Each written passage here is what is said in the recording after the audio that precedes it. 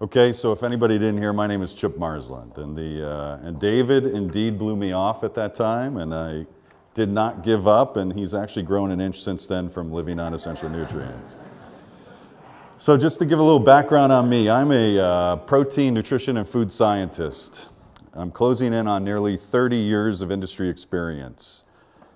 Way back when, I started in the biopharmaceutical industry and transitioned into the food via proteins, polyphenolics, and advanced materials. Through those years, I've made many discoveries and developed many new technologies. Now, I'm going to be reading here, so I hope you don't mind, because I'm trying to stay on track. The many technologies that I've applied and have over probably between 50 to 100 patents worldwide. Now, some of my technologies are pretty cool. I've actually invented what's called structured proteins. One of my favorite is a technology called extensible protein, which really is a interesting thing where you take proteins and can actually make them stretch.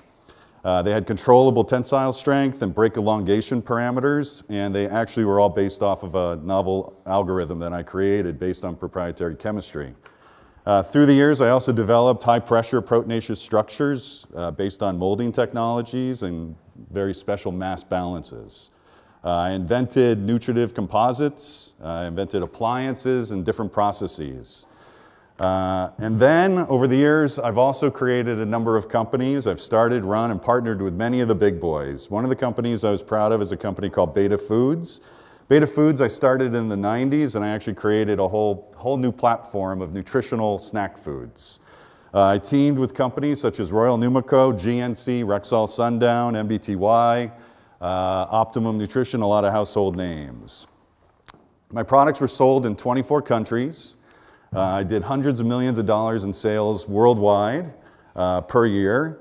And then in 2003, 2004, my life changed. I was on a very fast track. Protein was everything to me. I was really going pretty hard and pretty fast. I was very involved with the sports nutrition industry. I was involved with diabetes, involved with weight loss. In 2003, my mother was diagnosed. My mother, who was 18 years older than me, was diagnosed with a rare, complicated neurological disease.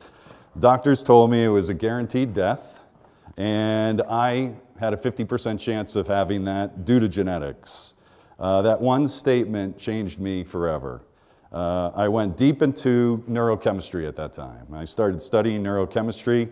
Now, my background is chemical engineering, industrial engineering, and I have numerous degrees. I was not a neurochemist, except I decided I had to dive into neurochemistry just because of genetics. And I did not understand all the aspects of it, but I had to go deep into it. Being in the nutrition industry, being in the pharmaceutical industry, it was something I had to do. So my focus brought me into an area which I was completely new to, but I decided to pioneer, which is called anthropological biochemistry. And for me, as the nutrition food scientist, I learned something very important, that we are our mothers. And I'm not sure if everybody here knows, but we are all essentially the same exact genetic makeup as our mothers, not our fathers. And so anything that we get is going to come straight through our maternal line. And so for me, facing a neurological disease based on, unknown, I had to go look at it. I was 34 years old at the time, and they told me I'd probably be dead at age 50. So what I did, I dove in, and I learned as much as I could possibly do about dementia, Alzheimer's. My mother's case was a rare combination. It was a disease called CBGD, and it was a combination of Alzheimer's, Parkinson's, and cerebral palsy. And it was a pretty intense thing. And what I did is I dove into the genetics. I dove into the causes of these diseases. And I had no idea. Now, I'm in the nutrition industry. I had no idea that these were food related. And what was most interesting to me is that they were avoidable. So at that time, I was actually on the food board of a very large corporation called Archer Daniels Midland. Most people may have heard of it. And I was commuting to Australia, co-running a company down there, and I was co-venturing with Heineken. And some of my work was based on alternatives to alcohol also. That's what I was working on with Heineken. And I decided to stop everything. You know, commuting back and forth to Australia took a little bit of time, and New Zealand was lovely, but I had to get back to things. So what I did is I came back and I sold my company, and I quit my deal with Heineken, and I teamed up with a friend of mine who had written a very popular book called The Zone Diet. And what I did is I went in to run the company with him, and I was the president of the company, and I actually decided to make it my goal to convert Zone to one of the most worldwide recognizable diet programs. It was based on something that I appreciated at the time. It was actually based on a fairly neutral philosophy, and it was logical. So it wasn't based on an extreme. I had another friend named Bob Atkins who was way over here. There's others that were way on the other side, and Zone was kind of in the middle at the time. And so what I did, I went in to run the company because it was not extreme. It showed great results, especially in inflammation reduction. Blood sugar control was a big deal because blood sugar has direct ramification on the health of our brain as well as on our whole system and more. I dove in creating hundreds and hundreds of products and building plants worldwide. I became top of the class over the course of I ran that company for almost 8 years, and I became ranked by Consumer Reports as one of the top in the industry. My work in satiety, which is where foods induce satiation, the sense of not being hungry, became world class. As I advanced the diet and the portfolio and the science behind it, I realized there was much more to nutrition than just a controlled parameter. And to me, as great as Zone was, it wasn't everything. And so what I did, I had to look deep. And what I discovered through my work is that the ingredients I were using, now, and believe me, I invent ingredients also. I don't just settle for things. I actually invent not only the foods, I invent the ingredients that go into the foods. I found that my food ingredients were awful. Okay? First, I was trying to preserve foods that were wet. They had water in them, so that means I had to use preservatives. I had to actually look at things. I had to look far beyond just what the foods were. Because part of our job in the food industry is to make sure our foods don't go bad. So we actually do all sorts of things to the foods, and primarily, we killed them. And so here I am, running a very popular worldwide food company, and what it was is everything I was doing was wrong. My nutritional profiles were right, but everything inside the food was wrong. And so what I did, I decided shelf life was not the most important thing. Shelf life with a wet food is absolutely the wrong approach. Because first, we have to actually kill the nutrients to be able to make the product, to be able to stay on a shelf. So every time you walk into a grocery store and you see something that's wet, just know that's probably a dead food. And so from there, I decided to even dive deeper. And so what I did, I decided to study and use my experience and concluded conventional food processing was the death of everything. It was not just the death of my foods, it was the death of every food in every grocery store. Because first, the only way they can actually have those foods on the grocery store shelves is if they killed it. So what we look at are items, very conventional items. You can take some pretty simplistic ones. Sorry as I reach in here. But a good example of a dead food is Campbell's soup. Okay, this is a very dead food. This is processed at high temperature. There's absolutely nothing in here that's going to even do anything for the human body. That's just one example. All right, so for me, a guy ranked by Consumer Reports for nutrition and diet, I wasn't doing it right. I'd missed it. Yet it was all right in front of me, and I had to figure that out. So what I did, I knew all modern foods lack nutrients, not just protein, but they lacked something even more important. They lacked essential nutrients, which is the key element of life, okay? And when you really look at diet, what are we missing? And it really came down to the fundamentals because we're all humans. You see, it was logical to kill foods. Over the years, a society became focused on taste and shelf life. It didn't become focused on what humans really needed, it became focused on taste. Shelf life was the dictator by the grocery stores, by the food industry. And the only reason is that we need to transport things from, Chicago, Midwest, East, overseas, wherever we're going. Many people don't know a lot of foods are even made over in Indonesia, shipped over here to the States. Pepperidge Farm is a great example. Pepperidge Farm cookies, most of them are made in Indonesia and get shipped all the way over here. So you have to have extremely long shelf life to actually go through these processes. So what I did, I kept going, and I realized that the foods weren't just being made for shelf life, but they were being made with addictive qualities. The processes that they were made through not only killed them, but as I said before, they started killing them even more so. But I wanted to know why, and it focused in on when this all began. So my conclusion was I had to study when this all began, and I went back to the beginning of the processed food industry. And so what I really learned is that in 1911 is really the pivotal point. 1911 was a really important invention. It's called hydrogenated oils, okay? Before then, what we were doing is we're using things that weren't shelf stable. We're using lard, we're using tallow, animal fats. We didn't have any products like this in the marketplace, and thankfully a company like Procter & Gamble could create something quite innovative at the time. And actually, if you go to their website, you will find the whole timeline on this too. They're very proud of it. Crisco was invented in 1911.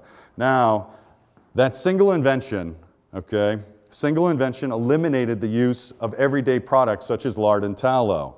And what it also did, it eliminated all the short shelf life products. And then all of a sudden, it allowed the creation of a whole new realm of foods known as staple foods. And now these stable novelties, because back then they were novelties, were invented. Matter of fact, this year, 1911, now 1912 was another big year, okay? And it was this, all right? So in 1912, this product was invented. And for those who don't know, this is a Crisco cookie, okay? So the center of the Oreo cookie that everybody loves so much is Crisco, all right? And because of Crisco, we actually had other inventions that came along the line too. And this is another good one that was invented shortly thereafter, okay? And so Twinkies also came after Crisco, and it came after Oreos. But this is just the beginning, people. This was just a few. But there's so many more. And if you look back over time, I mean, back in these days, in this time frame, our phones were giant wooden telephones, and we drove Model Ts, except our food industry has not advanced since then. Our food industry is actually still in that same time frame. We still use the same exact technologies made then, same exact ingredients, only we've gotten worse. And so my research made me dive even deeper. And what I realized is that this invention here changed food forever. And what worse happened is that during the wars, World War II, the US government had to actually feed the troops. The troops weren't eating the food because it was awful, it was slop. It was, the terminology slop comes from the military back then. And I know I'm a military brat. And so I've heard all the stories. And so what happened is the US government decided to finance a whole research program on neurochemistry called the Bliss Point. Now the Bliss Point is a very important discovery because it concluded that the right amount of sugar, the right amount of salt, and the right amount of fat made food highly appealing and addictive, okay? And what it did is it would boost the dopamine levels in your brain, create an imprint on your brain, and actually have you want more. It's exactly the same thing that happens with cocaine. And what happens with foods today is that that Bliss Point is used every day, and it's gotten to the point where now they're actually putting it into baby foods, so you can actually have it, so you can be imprinted at a very young age, and you continue your life remembering those foods as a child, all right? And guess what? It worked really well. The food industry got a hold of this during the 60s and financed endless amounts of research on it. That's why yogurts today are loaded. Yogurts don't taste good unless they're loaded with lots of sugar, okay? We also have other products that have come through the pipeline, which, I don't even know if you can call them food, but you got things like this. Fruit roll-up, okay? I don't even know what fruit roll-up is, but it's really not a food, okay? And there's many other things that come through too. The ones that I like, which everyone thinks here, and I have arguments with some of my colleagues about cereals, but cereals are awful. But you look at things like Lucky Charms, I don't know is this food or what this is, because, I can't figure it out. But the key here is that foods became highly addictive due to this Bliss Point. But the other thing that I really realized is that they lacked everything we needed as humans. They have no nutrients, they're nutrient void. And my conclusion is that the industry and its philosophies are the single cause of fast human death. The consequences are far greater than we even realize because we have been struck by things that used to be called malnutrition. Now they have a new name, okay? We call it chronic disease, and that entails diabetes, cardiovascular disease, dementia, Alzheimer's, hypertension, and more. I don't know if anybody remembers, you know, was it Sally? It wasn't Sally Fields. It was the girl from All in the Family used to do those malnutrition commercials when I was younger, back in the 60s and 70s. What was she? Sally Struthers, and you know, we called it malnutrition then. Our new nomenclature today is chronic disease. I'm sure everybody here has heard about chronic disease. It's nothing more than malnutrition. And our bodies suffer the same consequences. It's no different. So let me get into this. You know, one of the most important things is that why we eat food. And David's right. I started talking about this years ago, and one of my presentations was called What is Food? And I was giving a presentation, it was probably 600 people. And I remember I started, What is Food? And I watched about 100 people get up and walk out. Actually, I thought it was quite important because I actually was looking at things and comparing Oreo cookies to donuts and trying to figure out which one was actually a more nutritional product. And I'll even ask anybody here. So what do you think, a Oreo cookie or a donut? All right, the answer is a donut, but can anybody tell me why? Yeah, the reason is it actually has one essential nutrient in it. And it's called water, okay? But what we have here, so I have a little presentation to show you what happens with food. I'm not quite sure if I'm going to be able to get this, but I'll try. All right, so the human body itself is actually made up of 37 trillion cells. That's a lot of cells. And within those cells, we have this other little tiny organelle called mitochondria. And we have over 100,000 trillion mitochondria. Now, mitochondria are why we eat food. Okay? Let's see if this works. So when we eat something very nourishing, such as that oatmeal you folks had today, it goes into our system. The body processes it, sends it the nutrients, remember it's filled with nutrients, throughout the body, and good things happen, okay? But when we actually start looking at what happens, the nutrients start being transferred into the cellular system, they get absorbed into the mitochondrial system, and actually we create great balance, and energy is created. But when we eat other things that actually are termed non-foods, we have a whole different reaction, okay? And the body starts going into chaos. And you don't know it, but it actually happens every single time you consume a non-food product. And the reason is that the nutrient-less foods actually cause very negative reactions. If you notice, there's less colors here. And the colors are indicated on the nutrients. And what happens is the mitochondria go into a complete chaotic cycle. And they don't know what to do, and they have this electron that they need, and there's a whole imbalance. But when we actually go a little bit deeper into this at the same time, we actually have an effect on our lives. People who live with balance versus people who live out of balance, sadly, there's a difference in life. There's a great difference in life. And as you can see, the ones who live in balance will live a lot longer. What I was really fascinated by is that our cells are not programmed to die. We kill them. And so when we incorporate things like bigger forms of oxygen, exercise versus a life of lethargy, you know, we have a whole different approach. And so we actually look at life a little differently. At least I do. And I value myself on the left, not on the right. But there's other ramifications at the same time. When we eat these foods and we put them into our system, we have a mucosal lining that's very susceptible to problem.